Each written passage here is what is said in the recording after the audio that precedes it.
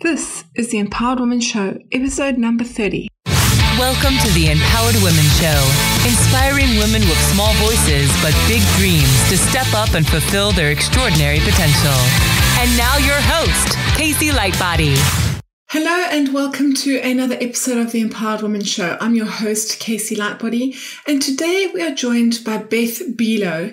Now, Beth is the CEO and founder of the Introvert Entrepreneur, and she serves as a guide to introvert entrepreneurs who want to amplify their strengths and build sustainable, energetically aligned businesses. She's a professional coach, author, podcaster, and speaker.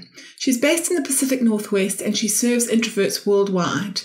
We have an amazing conversation today all about introverts, their strengths, and how to really promote yourself as an introvert. And I can't wait to dive in and share her story with you. Beth, thank you so much for joining me today. I'm absolutely thrilled that you're here, and thank you for sharing your time with me. I can't wait to dive in. Welcome. Thank you, Casey. I'm really excited to have this conversation with you. I can't wait to dive in and share your story. So I'd love to ask you the first question, Beth, is what actually made you become an entrepreneur? And can you share with us your journey to the point that you are now with an amazingly successful coaching business called the Introvert Entrepreneur? Well, this is my second foray into official entrepreneurship. The first time I actually left a job and said, I'm starting my own business. And I started a writing and communications business. And this was back in 2000, I guess. So 15 years ago. Wow. Okay. And so 15 years ago, I made the leap and was doing really well. And I was doing that for about 6 months. And then our life kind of had an upheaval and we decided to move. And when we moved, I found a dream job and kind of let that business go. So fast forward maybe about 12 years. Is that right? 12-ish years or 10 years. Okay. We made another move. And so, before I left my previous place that I lived, I'm drawing a blank. What was that? Yeah. What do you call that? The place you live. When we left there, I was traditionally employed and I didn't necessarily have any plans to be an entrepreneur. But when we moved out to the Pacific Northwest here in the United States, it was late 2007. And times were kind of tough. The job market was really tight, and I was my field was nonprofit administration and management, and I was finding it challenging to find the job that would rise to the level of what I had been doing before in terms of satisfaction and responsibility and use of my skills. And then I discovered coaching, and I had heard of coaching. I'd even researched it, several years before. And I remember thinking, oh, that sounds really cool. Can you make a living at that? How do people do that? And it seemed like it was something for somebody else, not for me. Okay. Even though I was really interested in it. So when I couldn't find a job, I was having some difficulty here. All of a sudden, it was one of many light bulb moments I think that have happened over the years. But I was like, coaching. This might be the opportunity to pursue coaching. So I have to be honest and say, my first thought was not, I'm going to start my own business. It was, I want to coach. Okay. And I think that probably happens for a lot of people. Yes. They'll say, I want to do my art. I want to, do whatever their craft is. And then they realize, by making this choice, I'm becoming an entrepreneur. Yes. So I sort of made that transition, a bit organically. And I would say it was driven mostly by saying, this is what I want to do in the world. And, if I'm going to do it, this is what it's going to require. It's going to require I start my own business and I, do these things. And since I'd done it before, I knew I could do it again. Brilliant. And it was, I don't know. It's just, like I said, I woke up and said, I want to be a coach. And entrepreneurship came along for the ride. Right. I'd love to dive in there. Thanks, Beth. I'd love to dive in there a little bit and actually really tap into what actually was so enticing about being a coach. How did you know, was there a moment in time that you'd heard about coaching and you were like, oh my goodness, this is really something that I want to do? What made you kind of tap into that and realize that was actually something that you wanted to explore more and realize that was actually what you really wanted to do in the world? Yeah.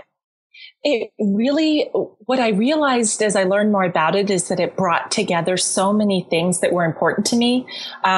Personal growth, which was something that I had been, interested in for a long time, even before I really knew what it was. And actually I have to say, ever since I can remember, I've always been, I've always been the type of person for two things. One, people will talk to me and say, wow, I just met you, but I just told you my life story. Okay. Or I feel like I can tell you anything. Yes. So I've always been this safe person, somebody that people trust. And then the words that are magic to my ears are, that's a great question, or nobody's ever asked me that before. And I've always, from the time I can, remember hearing that, I've always gotten a charge out of that. It makes me happy. And so coaching really brings that into it, because coaching is all about inquiry and reflection and asking questions. And I must say it appeals to my introvert nature as well, because it really requires putting yourself aside to some degree and really reflecting and shining the light on somebody else and helping them, find their truth and being that safe presence for them. And I find that role very comfortable. I think because of my introvert nature, and then just because of who I am. So it just brought together so many pieces and formed a really nice picture for me. You raised a really good point there, Beth. I think the one thing that I really wanted to highlight was that you were really open to listening to the feedback that was coming back from you, back at you, and really being open to hearing that one of your key skills was being able to provide a safe space for people to share and be vulnerable and, open themselves up to you. And that really lends itself to coaching, as you said. And I think that's if you're going to be successful as an entrepreneur, whether you're an introvert or not, I think it's being open to really listening to what's coming back at you. Because sometimes, that whole idea of your inner critic gets the better of you and you can't actually see what your strengths are, I think, oftentimes. So I think that's a great point that you raised there, Beth. Would you agree? I do. And I think that when we're playing to our strengths and we get to use them on a regular basis and make them stronger, that's when work ceases to become work and it's a little more play. It doesn't mean it's always easy, but there's less resistance.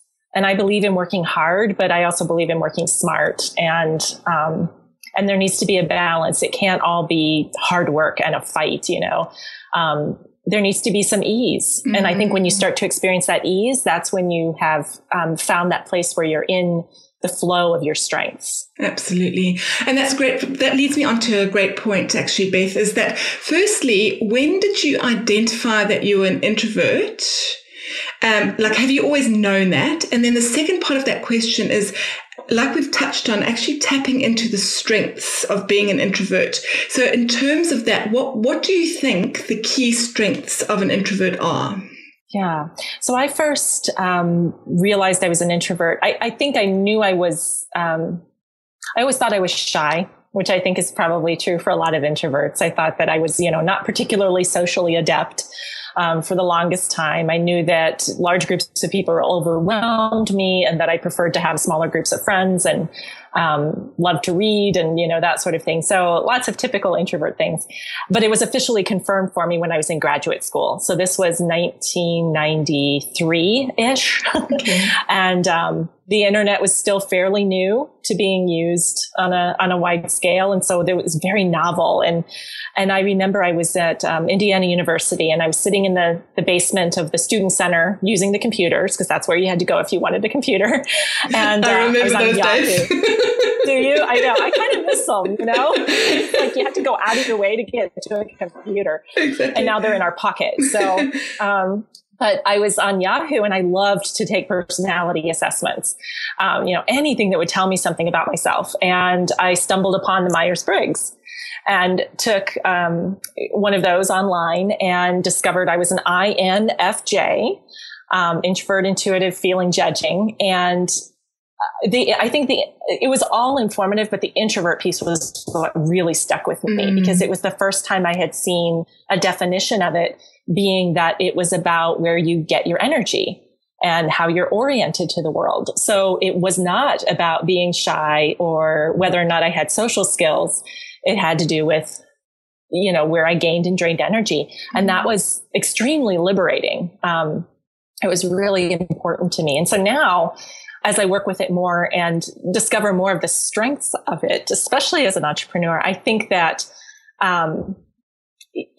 like you were saying, our ability to reflect and be able to take in information and synthesize and do something with it is really a powerful tool, especially in the beginning, because you can stay attuned to what's working and what's not, or how you feel about certain things, what you think about certain things.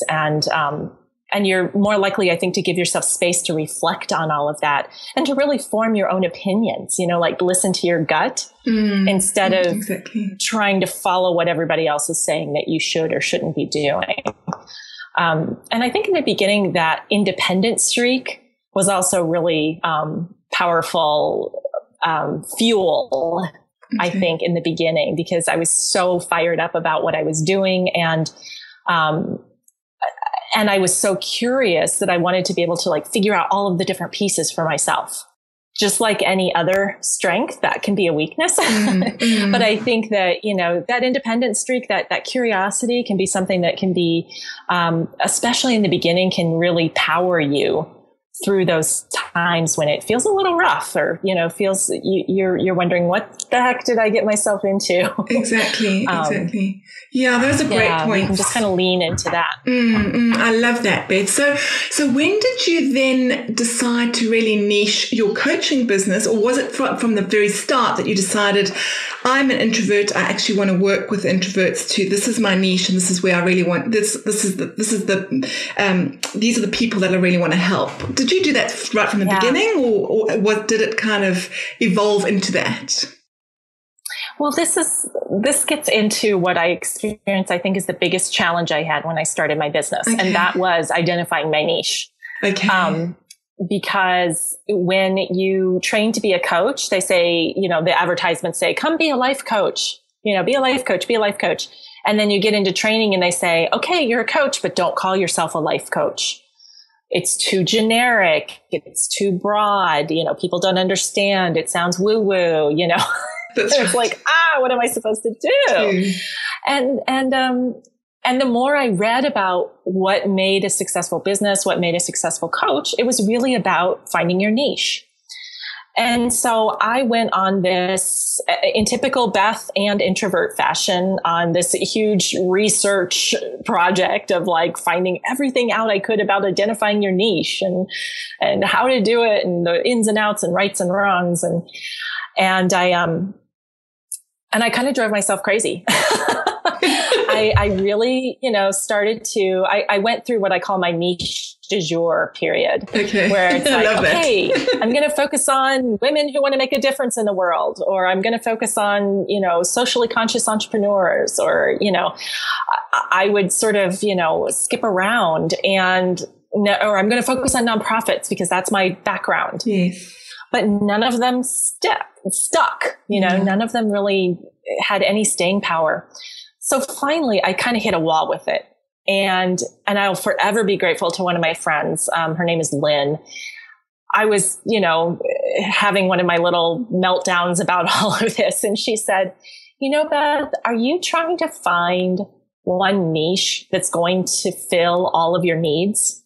That's going to meet all of your interests. And I said, oh, yes, I am.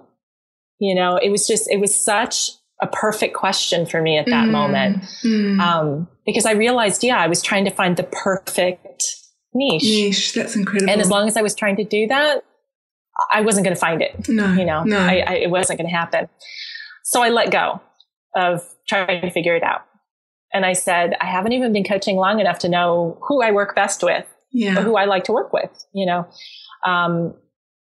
So I gave myself some space and just kind of coasted a little bit, just tried to find my voice. And I'll make this quick, this segues, that was the challenge, yes. And so I addressed it by basically letting it go. Right. And saying, okay I'm going to just be open. Yep. So just giving yourself one day permission. I said, okay, yeah, exactly. Giving myself permission to just like be with it without forcing something that I knew was important, but that couldn't be forced. Yeah. And one day, it was December of 2009, I sat down and I opened up a notebook and I was like, well, I'm just curious. I'm going to write out like little mini profiles of each of my clients. And I think at the time I was working with about 8 people. And I wrote down, name, age, profession, gender, what they came to coaching for, what we seemed to be working on, looking for themes and all of that. And because, like I said before, I've always been interested in personalities and personal growth and whatnot, I had written in the margins what I guessed if they were an introvert or an extrovert. Okay, interesting. Yeah. And I noticed that all of them but one I was guessing was an introvert. And I thought, that's really interesting. All introverts. And then I closed the notebook and put it away. Did not make any connection at that moment. Yeah. And it was like 5.5 months later, I was in a workshop, a business development workshop, and the facilitator, her name was Julie, was talking about finding your ideal market and talking about demographics and psychographics. and I had that light bulb moment. And what was interesting is even though it was 6 months later and I probably have 1 million notebooks going at the same time, I had the notebook that I had written those profiles in with me. It was the one I was taking notes in the workshop. And so when she said that, and I don't think she used the phrase like personality or anything like that, but something clicked for me. And I looked, quickly flipped through my notebook and found where I'd written those profiles. And I was like, introvert, introvert, introvert. And I think I raised my hand. I said, I coach introverts. Oh, wow. That's incredible. That's incredible. And so it was so cool because, it was so, not me in some ways. Yes. Because the normal me would not have said anything, would not have claimed it right in that moment, would have run home, done all the research. Been like, who else is doing this? And But instead, no, it's like I left that workshop saying I coach introverts.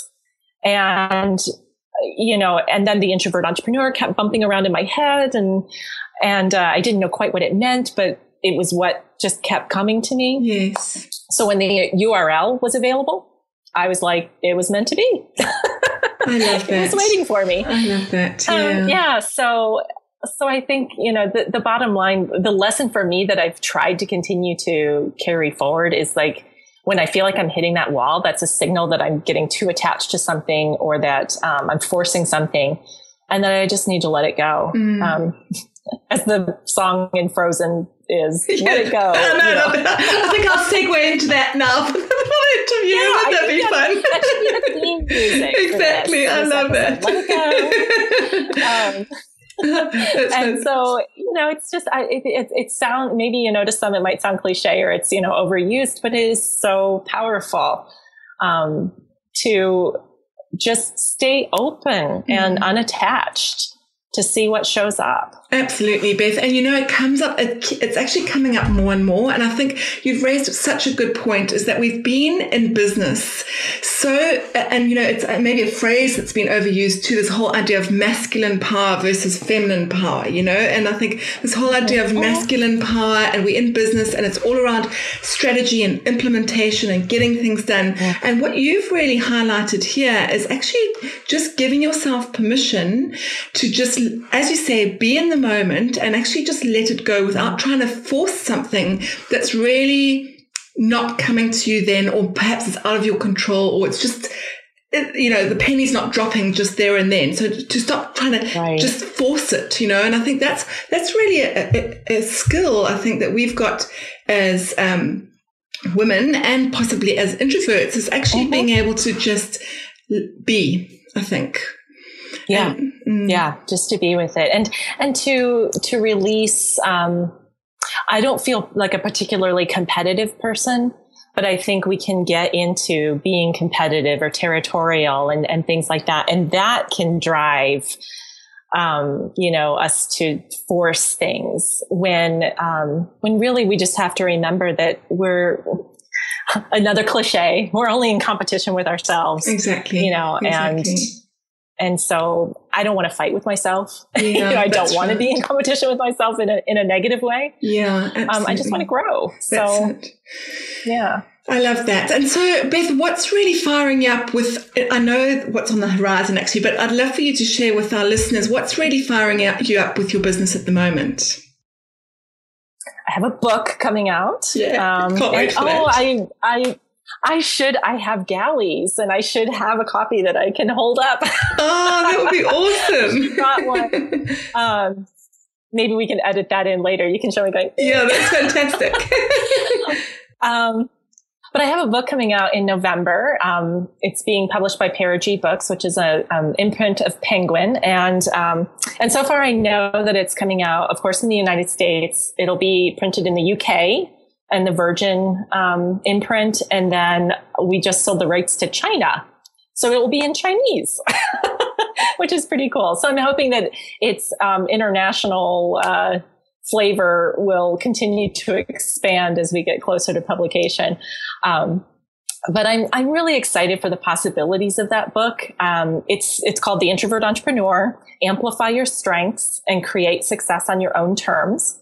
And really the subtitle sums it up perfectly of what the objective of the book is. And the word amplify, it might seem kind of contrary to introvert, but really what it means is just kind of turn up the volume a little bit, to learn how to take what's inside, all of those treasures, and how to project them in an introverted way that will help you to succeed in your business and create something sustainable and to do it on your own terms. So it covers everything from, finding your voice, finding your niche, to the sales and marketing and self-promotion aspects, as well as collaborating with others and expanding your business. And then some of my favorite parts have to do with facing fear. We have to acknowledge that we can be super excited about something, but we can also have a lot of fear. And, even the book, I'm so excited about it and I'm terrified. I just have to say I'm terrified. Because, I don't know what's going to happen, and I have optimistic feelings about it, but I would not be being honest if I didn't say that it's scary. Yeah, absolutely. Well, that sounds so excited, and I honestly can't wait for it. I can't wait to dive in. It's just, oh my goodness, it's going to be amazing.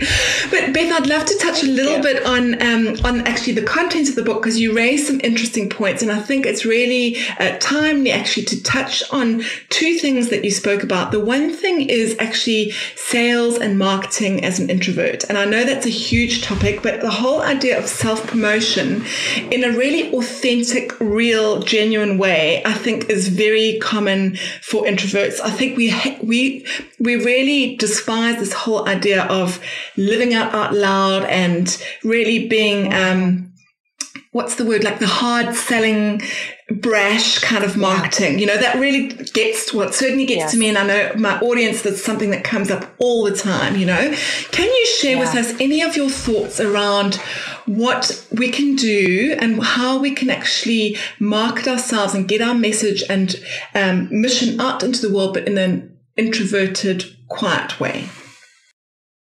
Yeah. Thank you for that question, because it comes up so often. They'll say, do I have to do that? And that being whatever the latest, brightest, shiniest thing is that seems to be the antithesis of the way we like to operate as, sometimes as women, I think that's part of it, but also, as quieter or introverted. And, so my first thing would be to drop the assumptions that, number one, that it's working for them, because we never know. Exactly. So again, that takes away that comparison game. Because we think, if they're all doing it, it must be working. Well, I don't know. Is it? And to drop the assumption that it's working, and that if you did it, that it would work for you. Because what's most important is that you are projecting your true self. It sounds pretty simple, but I think that the way you cut through the noise is by being your own authentic voice and not trying to imitate someone else, not trying to be louder than someone else. I think that it's so noisy that if somebody is really clear and intentional and confident, that is what slices through. Somebody who's not trying to jump on board with whatever the next, big thing is. So I think it's really important to like find the places where you feel that you are most yourself, where you feel like you can be your natural voice the most, and build your community in that space. It might be somewhere on social media like Twitter or Facebook. It might end up being, oddly enough, something that's in person, like forming meetup groups, or creating your own, coffee hour on Saturday mornings or something. The important thing is that you're doing it on your own terms, that you're kind of in control of the situation and you're creating what it is that people are coming to. But I think it's a lot about, and this goes back to niche as well. I think when it comes to promoting yourself in marketing, I think an introvert does well to figure out where they want to focus so that you don't have to disperse your energy over the masses. Because if I'm going to need to project my energy outward, I would much rather be projecting it out to a very focused group of people who are going to hear it and with whom my message will resonate, as opposed to trying to be all things to all people. Yeah. So I think that finding that niche, finding what your core message is so crucial. Really the key to having the energy to do all of those other things. And I would challenge my assumptions about things like public speaking or networking. We're often told stories, or we tell ourselves, I'm not very good at that, or, I have to do it this way or else I'm not going to be successful. There are a lot of introverted public speakers, and they love it. I'm one of them. I love public speaking. And there are lots of introverts who are really savvy networkers because they're really good listeners, and they're not trying to work the room. They're trying to make connections. They're trying to build relationships. So I think I remember one year I thought, I need a marketing plan for this year. And then I thought, no, it's not really a marketing plan. It's a communications plan. And then I said, no, it's not even that. It's a relationship building plan. So I think shifting, the emphasis from like, I have to make a sale or I have to get a client to saying, I want to build relationships can help shift it and make it much more about the message and less about you or what you're selling.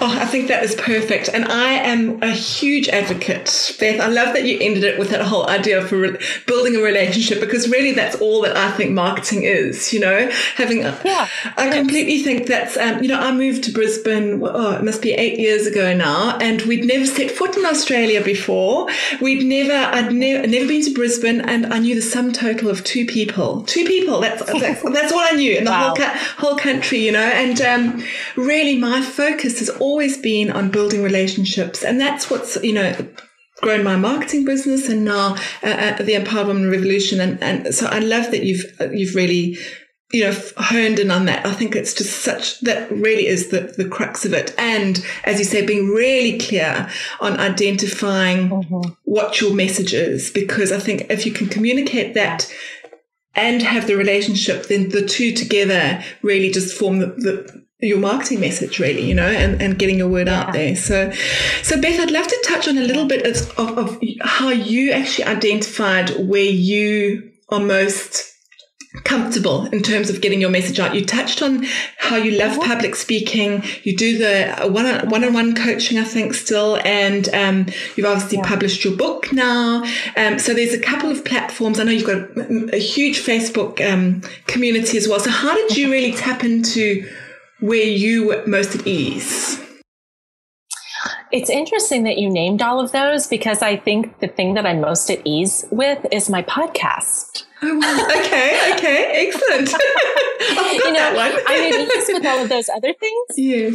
I those are all things that I think have come naturally to some degree, but especially like writing. Because that's something that I, have felt confident about for a long time. And then once you find your voice and your message, it's like, boom, it becomes so much easier. Yeah. But I think what has been the most surprising and satisfying platform and medium for me has been my podcast. I've been doing it for a little over 5 years now, and it has, you know, I didn't know this when I started it, but it's really like the perfect platform for an introvert. Because I get to prepare. I have an excuse to reach out to people that I'd love to talk to that I might normally not necessarily know why or how I would approach them. You know, so I have something to offer them. It's not about me, but I'm providing that safe space. I get to ask questions, just like you're asking me terrific questions. And then I get to put it out there with the push of a button, and it can reach, you know, thousands of people. And so there's something about that is that perfect combination of solitary work, being in relationship with someone else, and then broadcasting it out. That has been, you know, one of the biggest surprises, I think, in my business, is how powerful that piece has been. I couldn't agree more. But now, I mean, my podcast is very new in comparison, you know, but it feels like I've come home when I do it. I absolutely love it, you know. I absolutely love it. So I totally agree with you on that one. And 5 years. It's fun, and it's such a natural approach. And, you know, it really goes to that, you know, how do you market or self-promote yourself? I think a lot of it is finding that platform where you feel like you are your truest voice. And for the introvert, it doesn't necessarily mean writing. It could mean podcasting or the public speaking or doing a video blog or, you know, some other medium that might seem a little unconventional, but you know, you might surprise yourself. I love that. And I think it's really important. You raise a really good point there, Beth, is that it's actually really good to experiment, because you may not actually know. You might have this actual block or, you know, something that, like you mentioned, public speaking. Our introverts don't public speak, you know, but really, I think the whole idea is actually just get out there and have a little bit of a go and really then just experiment and see what really fits with you. And I think that's a really good point that you raise, Beth. Yeah, thank you. Yeah, it's all in the spirit of fail often and fail fast. Exactly. You know, be willing to just try some things out, know that some things will work and others won't, and to just know that that's part of the journey. That's a great point. So, Beth, do you have a favorite quote or like a business quote or a life quote that you live by? That's like asking me to choose my favorite pet or you know, my favorite It's food, a hard one, isn't it? Really, like, just blow my mind. You know, when I think about, you know, there's shoot, it went out of my mind. You're going to have to edit this. Okay, that's fine. That's fine. No problem. You know, because there, you know, I mean, there's a couple, and I guess from a business perspective, there are two that I just want to quick, and they're very short. One is Wayne Gretzky, and he says, you always miss 100% of the shots that you don't take. And I remember the first time I heard that, it was like, yeah, if I don't ask, if I don't try to make that shot, then it's like I'm saying no on behalf of the universe. You know, I'm making up the universe's mind. I'm making up your mind before you've even had a chance to respond. So that one has been really powerful. And it's also another one that gives you permission, I think, in a sort of backwards way to make mistakes, you know, to fail. It's acknowledging that you're going to. And then another one that I don't know who to attribute it to, but I think it's particularly from a marketing standpoint, it's a really brilliant concept. And it is, a confused mind always says no. And so for me, it's a reminder, as somebody who can use too many words, as is evidenced in our conversation, you know, can be verbose or try to complicated things and all of that. It's a reminder to keep it simple. You know, to strip something down to its essence, because if you're confusing somebody, you know, in this day and age, especially, our attention spans are teeny tiny, shorter than a goldfish, apparently.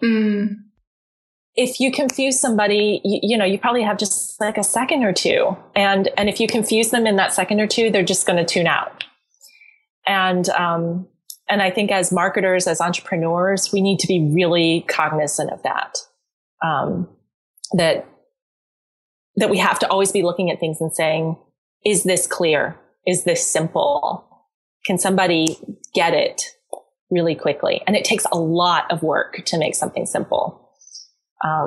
So I think it's something always to try for. Oh, I could not agree more. Honestly, I think, I 100% agree with that. I love that quote. Actually, I might put that up because as someone who's also verbose and really struggles to be succinct, it's like you said, Beth, it's really, really hard to actually simplify things and get it really that, as you said, people can actually get it within a couple of seconds, you know, and I think that's a really great quote to remind everybody, not just introverts, but I think everybody is entrepreneurs that are marketing themselves. Just keep it simple. And I love that quote. And the other one that you touched on was, I think, very, very relevant as well, because I always talk about stepping off the sidelines and getting on the court. And I think that's what's so important for us, is that you've got to be willing to actually, and we touched on this on our interview, is not actually stepping out of your comfort zone, but actually just expanding your comfort zone, actually just taking that next step. It's not it doesn't have to be a huge step, but it's just taking that step and actually getting on a sport, to use in a sporting analogy, getting on the court and actually playing, right? Playing the game. Yeah. And you're reminding me, if you had asked the question, what quote do you like the least? It would be those ones that are saying like, nothing good comes out of your comfort zone, you know, or life begins at the end of your comfort zone. And it's like hogwash. You know, your comfort zone serves a really powerful purpose, especially for introverts. Because it's a place where we recharge and get the energy and get the ideas to go out. And as you and I talked about in that podcast interview, it's about expanding it. And hopefully the idea is that as you're trying new things, you're increasing your comfort with them. Mm-hmm. So if that's true, your comfort zone is always going to be getting bigger. And you can get strength from that. Exactly. And you, I thought, had a perfect term for it. You called it your capacity zone, Beth. And I love that analogy. I thought that was such a great way of describing it. I thought it was awesome. So, thank you. So, Beth, I'd love to ask you, do you have someone, a woman in your life or someone that you really look up to that really inspires you in business? I have to think about this. This is so funny. It's so funny. I know. I'm so anti-guru. I'm I can so tell that. Oh my God. So, you know, that's a great question because I don't tend to to follow, people. I'm a little bit, just like I'm anti-shaming the comfort zone, I'm a little bit anti-guru. But that said, I have encountered women that have had really powerful messages. And the one that pops into my head was someone I heard at the World Domination Summit last year. And her name was Jada Selna. And I'm hoping I'm remembering to pronounce her name correctly, but she is the founder of Simple Green Smoothies. And she came out on stage, and even just thinking about it, I tear up a little bit. It's like I'm getting a little choked up because she came, she came out on stage. She's just this beautiful presence. Mm. And, here she is in this auditorium with 3,000 people. And she comes out and she's completely silent. And she smiles and she looks around the room, and then she begins. And she recites I don't know if you could call it a poem, but, sort of a prose, that tells the story of her journey, her life, and it was so powerful. And then she just was really vulnerable, really open, really inspiring. And so, she is one of so many women I've seen, get up on the stage and really, expose themselves, mm-hmm. Make themselves vulnerable mm-hmm. in a way that, you don't feel alone. You feel like, that there's a lot of power in owning who you are, where you've been, and owning where you want to go. She was humble, but she was celebrating, the success that she'd had, that, she had grown her social media followers to be in the, hundreds of thousands and, these other accomplishments. And it wasn't boastful. But it was just, I set a vision, I set a goal, and I did it. And so she comes to mind as one that has crossed my path. And she's actually one that I profile in my book. She lends some wisdom in there that, I really admire and look up to. And like I said, she's one of so many that are blazing that trail. So many to look up to. Beth, it's so funny that you mentioned her, because you're not going to believe it, but she's actually coming out to Australia next month. She's coming to speak at ProBlogger, and I'm going to be there. So I just got goosebumps hearing that you're actually talking about that. I'm like, oh my God, I'm going to experience that for myself firsthand, which I'm so excited about now. Which is just awesome. Yeah, it is. It's such a small world. But you know what? And I think just, that you struggled to come up with that one person, but you actually resonated, I think, with someone who, as you said, could stand up there in their power, in their quiet power, and really embrace their vulnerability and be able to share the story from, where they came, and be able to then celebrate in a really authentic, genuine manner the way that the journey that they've been on and what they've been able to achieve, And I'm actually reading, funny enough, Brene Brown's Daring Greatly at the moment too. So it's all around vulnerability. Exactly. Yeah. And that's always going to be a question, especially for women, because vulnerability has not always been something that has been rewarded or encouraged or prized. And I have found that the more vulnerable I am, the more I connect with people, the more I, create relationship. And of course you can cross a line and go too far, but I always trust myself that I won't. And I trust myself, if I do, I can handle it. That's fantastic advice. And it actually leads me so awesomely into my next question, Beth, is what do you think is the single biggest barrier to entry for female entrepreneurs today? I do think that it's that vulnerability piece. I think that's part of it. And actually, I'm going to take that back. Okay.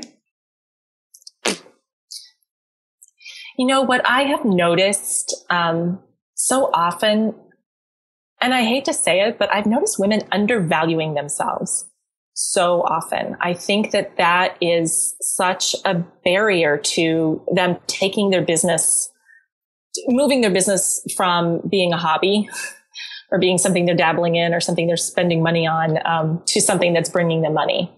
They will undercharge for their services. They aren't vulnerable in the sense that they're talking with other people about what they're making, what they're charging, what's a good market rate. You're talking about money and it's hard, but it's part of the definition of being an entrepreneur. And I think we have to embrace that. And some women are great at it. So I don't mean to generalize and say that as a whole, it's something that we are, not good at, but it is something that I've noticed that if there's ever this soft spot, it's around how much should I charge? Am I charging too much? Am I offering too much? There's an awareness of it, but there's not always the comfort or the willingness to be vulnerable enough to address it and to stand in their value. I think it's one of the things that I don't remember where I picked up this idea, but that when we're thinking about our value, it's not just about us. It's about our profession. It's about our peers. And so if I decide I'm going to charge $50 for an hour of coaching, I'm not just diminishing me and what I have to offer. I'm diminishing my entire profession. I'm lowering the bar for my peers.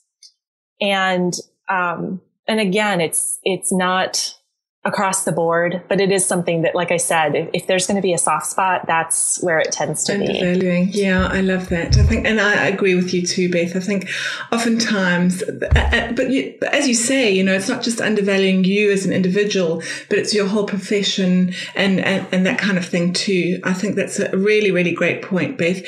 So in conclusion then, I'd love to just wrap up with if you could leave one piece of advice for introverted women entrepreneurs to be able to find their voice and to amplify their message, what would it be? I come down to being willing to fail. And I don't even like that word. Mm-hmm. Being willing to experiment. And then the phrase that has moved me through so many things, and that is be open to outcome, not attached. So that's, that goes for introverts, women, entrepreneurs, everybody. To be willing to be open to what might happen and not get overly attached to things so that we end up putting on these blinders that keep us from creating possibility, I think that especially for introverts, we can waste a lot of energy when we're forcing things, or if we're, have those blinders on. We might think that we're focused, but we're really using an intensity that might not be serving us. So it's much more liberating and freeing sometimes to be open and not attached. Oh, I love that advice. What awesome way to end, because I think it comes full circle, actually. And actually what we were talking about, that whole idea of how you actually were stuck and then really just were open to letting it go and letting go of the need to figure out your niche right at the beginning. And look what, you've managed to achieve as a result of that, Beth. And I would love for you to really share with our audience now, where can they find you online? Because you've got some amazing resources. Thank you. My business hub would be my webpage, which is theintrovertentrepreneur.com.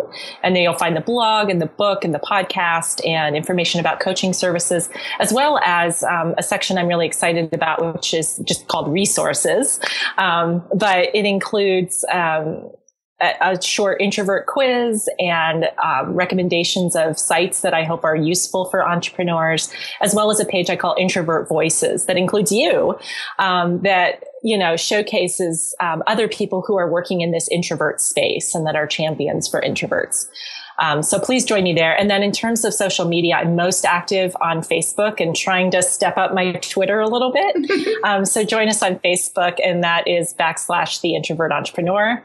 And on Twitter, my handle is introvert coach. Beth, thank you so much. It truly, honestly, has been such an incredible conversation. Your insights, your wisdom, and your advice have just been so inspiring. And I'm sure there's a million nuggets of takeaways in there. So thank you so much for your time today. Thank you. It's been a pleasure. And that wraps up another episode of the Empowered Women Show. Thank you so much for watching and listening. And if you have a chance and you enjoyed this episode, it would really mean the world to me if you would head on over to iTunes and leave me an honest rating and review of the show. That way you'll help boost rankings and really shine the spotlight on these amazing women guests. You'll find the link in the show notes over at www.empoweredwomenrevolution.com. Thank you so much, and see you next time.